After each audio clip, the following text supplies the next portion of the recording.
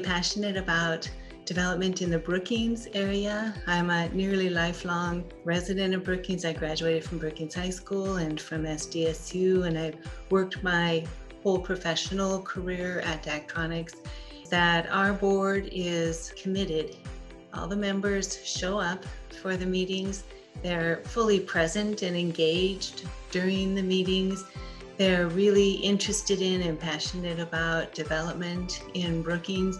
I really enjoy the people that I serve with and the work that we do on the BEDC Board. Economic development overall, I think, is important to foster progress, growth, prosperity for a community. It seems to me that status quo or static is unrealistic.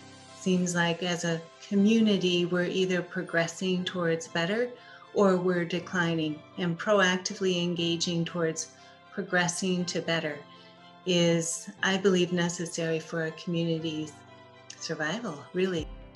And I believe that it's important for a community to have an intentional, proactive approach to development so that we're making opportunities and not just waiting for opportunities to come to us.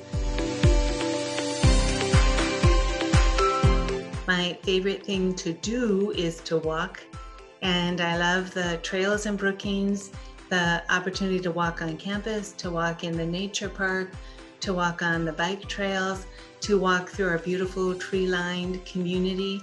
I love to be able to experience our community through walking the streets.